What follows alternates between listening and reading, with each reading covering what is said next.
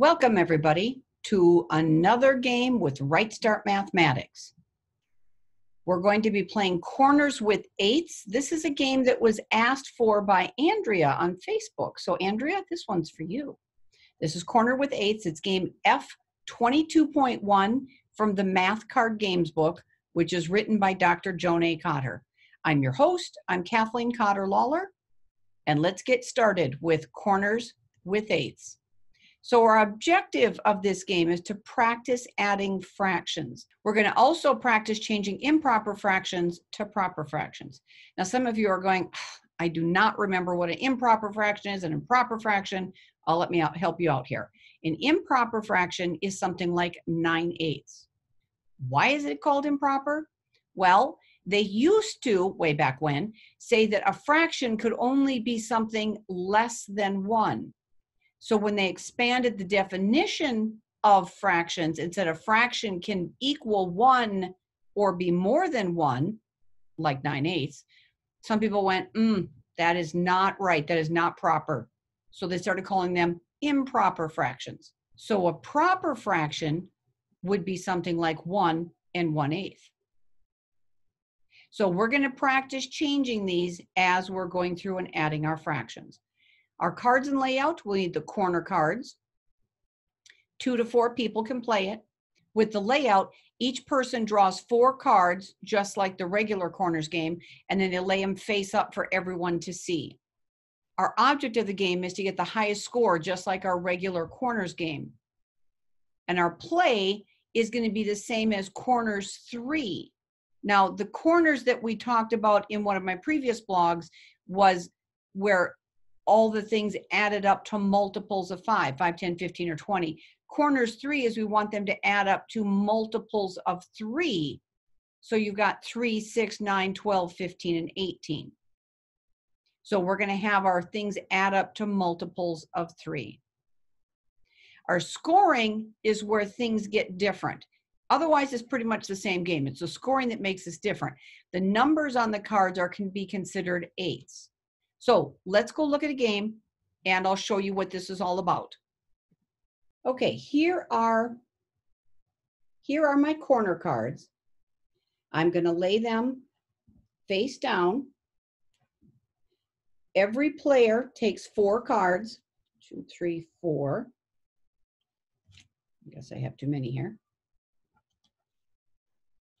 We lay them face up where everybody can see our cards. Now, I'm just going to play against myself here, but if I had another person, we'd have their cards being shown here and here. We're just going to work with the 1 here. The rules say the person with the lowest green number starts. If you've got more than 1 green number, then of those 2, you go with the blue. Or the way I just do it is we just start with a card. Okay, so I've got one here. All right, so I'm going to match blue and blue, green and green, red and red, black and black. I need them to add up to multiples of 3. So 3, 6, 9, 12, 15, 18. So I could do 7 and 1, that's 8, not a multiple. 7 and 2, hey, that's 9.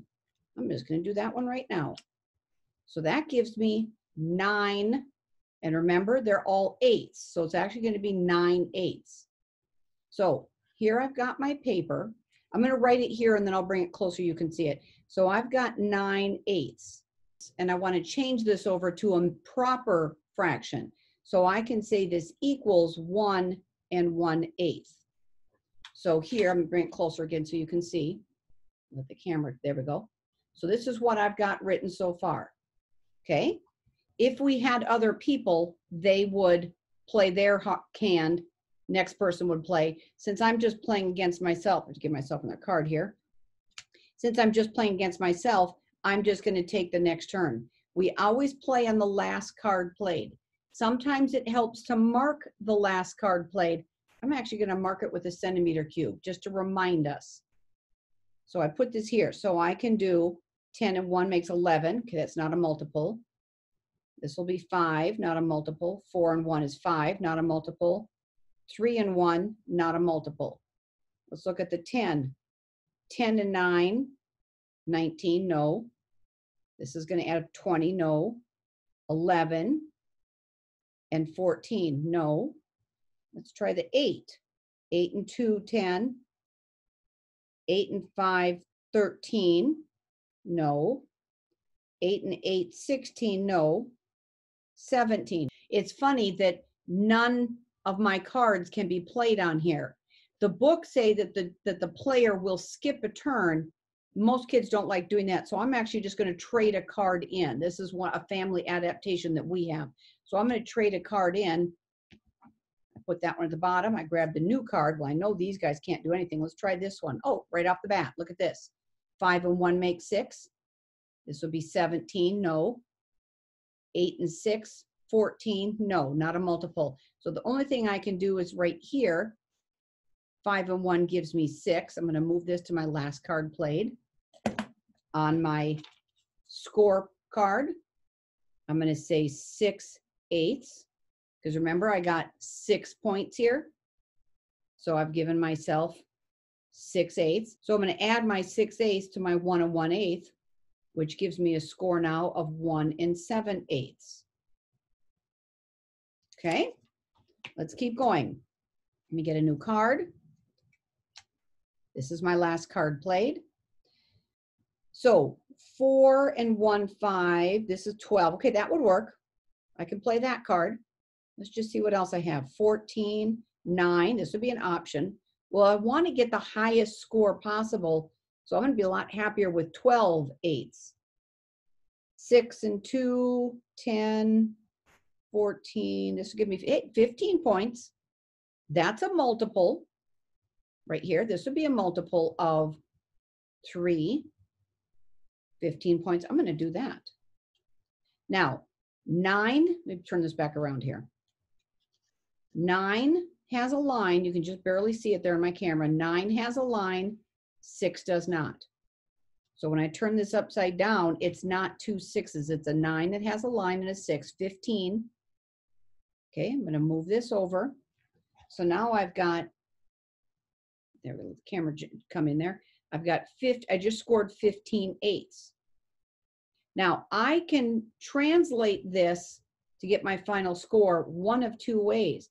I can make this right away be 1 7/8, and then add my 1 7/8 to 1 7/8. So that gives me a score, and I'm adding that now to 2 14/8, which would be the same thing as 2 and 3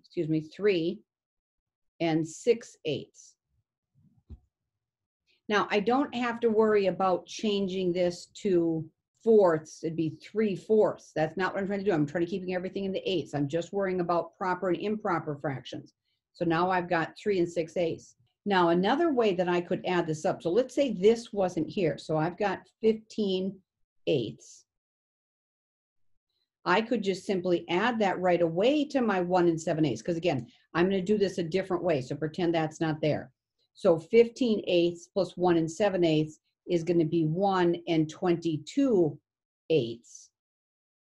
And now I can change this into a proper fraction, which is going to be 3 6/8.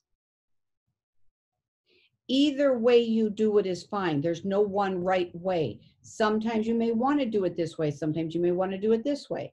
But the point is when I'm done with my turn, I'm going to have my score either done this way or done this way, as long as I come up with 3 6/8 when I'm adding these two together. So let's do one more just to make sure everybody's comfortable. Okay, so let me take another card here. Okay, now remember we play on the last card played, or if you remember a regular corners game, I can do a corner at any time as long as it's my turn. So let's just see right off the top and see if I can do anything here. So 6 and 2 is 8. It's not a multiple of 3. 6 and 10, no. 6 and 8, no.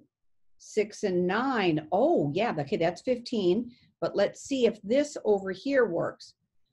So I've got 15. Oh, these are both multiples of 3. So I can put my card right here, and I'm going to get 15 eights plus 15 more eights. So I've got 30 eights. Also, this is my last card played now. So let's go to scoring. So what do I have? I have 30 eighths. I'm going to add that to this. Okay, so I've got the 30 eighths. I can either transpose this immediately, or I can add it to this and then transpose it or change it into a proper fraction. I think I'm just going to add it like this. I'm going to do 3 and 36 eighths, which is going to be the same thing as, well, I know this is going to be 4. This is going to be 4 and 4 eighths. So I'm going to say 7 and 4 eighths. That's my score. And we keep going from here until we've played all of our cards. So again, it doesn't really matter how you do this. We're just going to add them and continue on with this. And notice how we keep going with it. So we just add it up. As you saw with this game, the learning portion of it is in the scoring. It's not so much in the playing of the game, it's the scoring. So that's how we play corners with eighths. Thank you, everybody. Go have a wonderful day. And Andrea, thank you for letting us know that you needed this video. Take care, everybody. Bye-bye.